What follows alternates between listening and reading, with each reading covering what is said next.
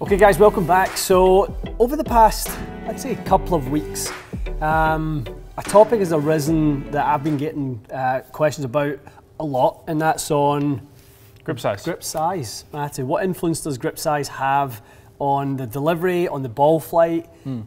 I think we've touched upon this before, but it's definitely time for a refresher on it. Agreed. We just messed around with it with Ronnie in his last fit, and it definitely had an effect on his ball flight. It does, but I think the thing that is interesting, and you know, hopefully we can show you guys something that reflects that here, is it doesn't do exactly, or it's not a sort of black and white linear process. Right. It's not just as straightforward as small grips, you know, or easy to turn over, and large grips are not. There's a sweet spot in delivery in there for every golfer, in feel and also in weight and balance. The grip is one of three components. Right.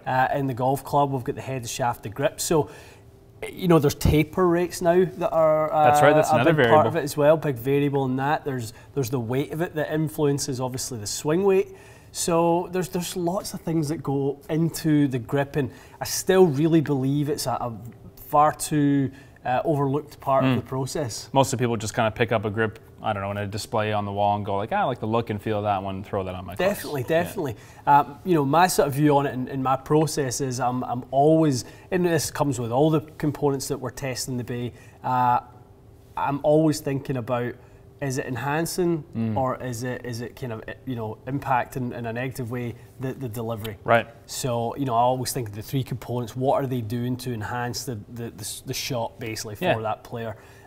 So that's really what we're going to look at today with Matthew. We're going to try undersize, standard, mid-size, and jumbo. Cover the whole kind of spectrum. Yep. With that, we're obviously going to be changing swing weight along the way.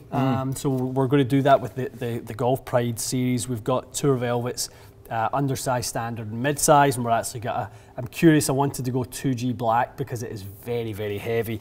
We've got our little digital scale, so I mean, even just... Yeah, what does that one weigh, the big guy? So 71, I believe. So we're... even heavier, 73. So we're 30 plus grams between the smallest and the biggest we're trying today. Yeah. That's a lot. Quite a lot. 30 grams, I know. So it'll be interesting to see how that... we've got our swing weight scale here, and we'll kind of report on the swing weights of them as we go. We're going to standardise the club. We've got just a ZX7. ZX7s with the iron.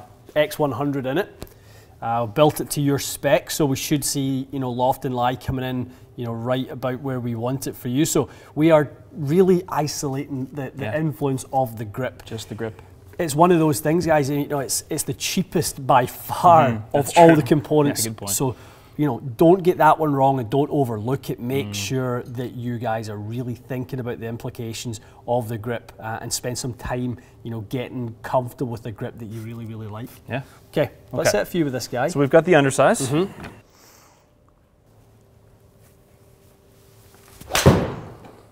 Actually feels quite nice. Strike on that. I mean, a sample size of 1, but I didn't hit a massive hook. A shock. What a shocker. Oh, look at this.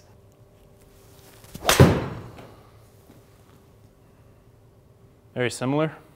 It's a really nice shot as well.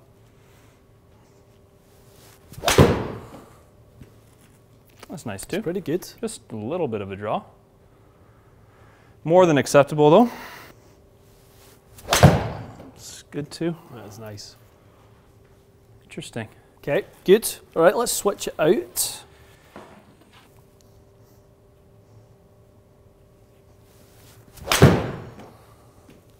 That's nice. That's a nice one.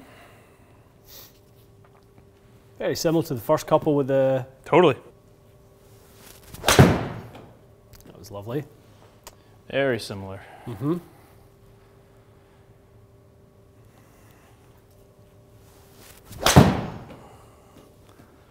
Good one. Yep. Stop. Okay.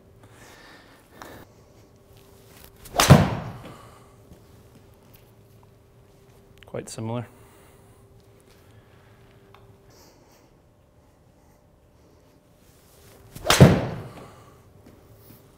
That's a beauty.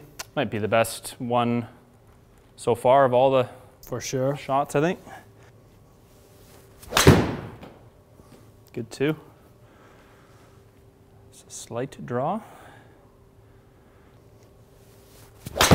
Good.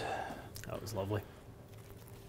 Yeah, kind of so far feeling like pretty good with mid-size. Which isn't a shock because I play standard size but MCC +4 with an extra wrap, so we're kind of in my neighborhood, I guess.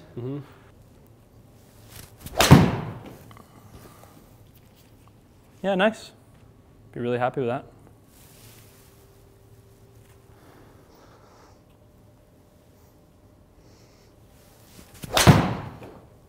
That felt really good.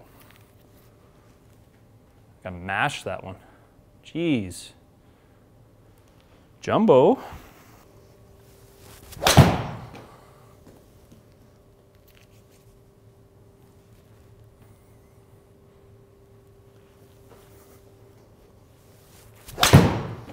Felt really good. That's a beauty.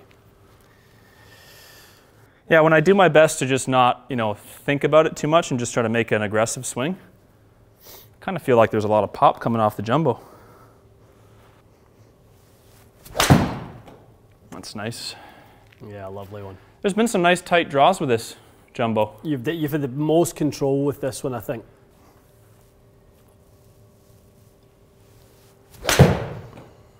Lovely swing. Made the transition well. That's really nice. Yeah, lovely. It's a good one.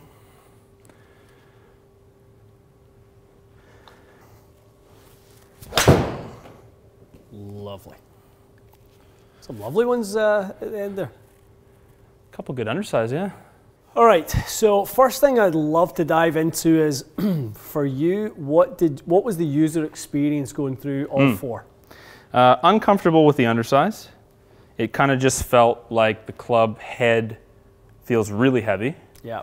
And just that I'm basically almost gripping an X100 without anything on there. Yeah, yeah. So, I kind of felt like I had to probably prevent it from hooking. Yeah. I don't know that I really needed to, but I mentally was feeling like this thing is going to whip over, so I need to kind of hang on to the face a bit. Right. So I just don't think I was as consistent, and I probably, kind of shows in the club head speed. I think I just kind of didn't go at it quite as fast. Definitely. So if we look at, we wanted to take out the bias of being just the first club being hit. So, we hit it last again, and there was a slight increase in speed, very similar efficiency. The second time around, if we look at the ball data, you definitely turned it over a little bit easier. Yeah. So the spin came down, the speed went up. But I think if we look at that compared to straight away, if I go into jumbo, there's a 2 mile an hour difference. Wow. On club head speed, which quite is a bit quite, on it. 7 iron's a lot. It's quite a bit. We did see you typically be a little less toe up with the jumbo, which is another interesting one. Any idea why that would happen? Face angle, really. Face angle influences dynamic lie angle. So more open slightly and more toe down slightly. Yes. Yeah. Yeah. Quite interesting with that grip. Any feeling that you got that made you go, I can swing a little bit quicker here? It would be subconscious if it was. Yeah. Like I looked up a couple times and just saw the ball coming. As I said it to you, it just came off the face hot. Yeah. And it was just more speed. Yeah, it wouldn't have been anything conscious. To be honest, consciously, it just felt too big, and I wouldn't want to play with a grip that big. Right. But in terms of the result, definitely swung it faster, managed the face well. The results were good. So the between the mid-size and the jumbo, so the mid-size probably felt the best. Probably felt the most. It's the closest to what I actually have. Strikes were quite similar. Again, yeah, I was just looking at obviously 4 yards of difference. But really, it's just in the velocity. Delivered loft was the same, dynamic lie was the same. Face was fractionally actually more open. With mid-size? Oh, yeah. Huh. Both of those grips would deliver it the same way for you. Mm-hmm. But as I said, if we go to the two extremes here, or actually the mid-size is actually more of an extreme. If you look at the path, face. Wow, okay. So a full degree of face angle difference between the tiny grip and the mid-size. Yeah. And actually more toe down as well. Mm-hmm. So there is some traditional wisdom leaking in here where, I can manage the face a bit better and keep it from hooking with the bigger grip. Maybe just not in the way that I thought it was. So. Hold the club out in front of you with a very light grip, right? And just squeeze it with your full So what happens when you squeeze it? You actually see the head slightly close, ever so slightly. Yes, right? it does. So if you lightly grip it, then really squeeze it, the head slightly shuts as you do that. It does. That's where I always talk about grip pressure. More than, grip roll is definitely part of this for those who are familiar with gears and Enzo and things like that. But, we kind of look at more of, the sort of closure rate metrics. If we look at closure rate on here, undersize was definitely faster than mid-size.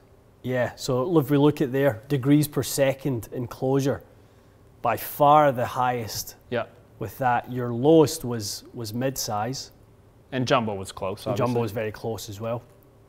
So grip pressure might be the one that people are overlooking a little bit. I think so, And that's where control and speed are going to be influenced by the pressure input into the grip. Right. We certainly never want to be, death gripping it, that's for sure. That's, the tension that creates in forearms and things like that is not good. We've seen that correlation.